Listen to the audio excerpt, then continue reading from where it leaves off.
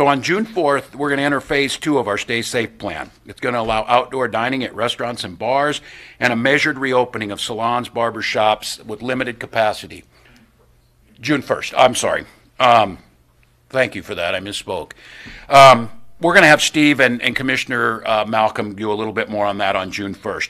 Restaurants and bars, I just want to speak to all those folks. They're integral, not just to our economy, and we know now how many jobs they create. They're integral to the part of us that makes living in Minnesota so great. They're the places where we had first dates. They're the places where we celebrate our anniversaries. There's the places where we gather together on special moments, and they make life just a little bit better. And so that industry has been hurting amongst all others. Commissioner Grove will talk to you about that.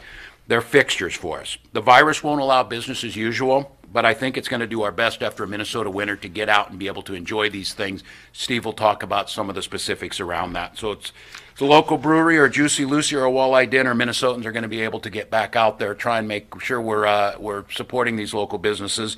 And while it's not perfect, it's safe and it's moving the dial. I also want to thank the salons and barbershops. I know Minnesotans, and I have to be candid, it's certainly not a top priority for me because I'm a bit challenged in this area, but this is a big area.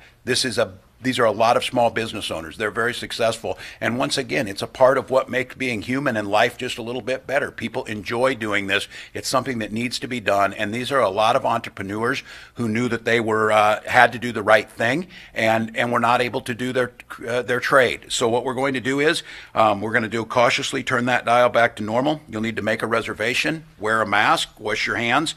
Certainly don't go in there if you're sick. We are encouraging people to, at these barbershops, take temperatures of people if you have that capacity, but certainly there will be protocols in place for social distancing capacity in them.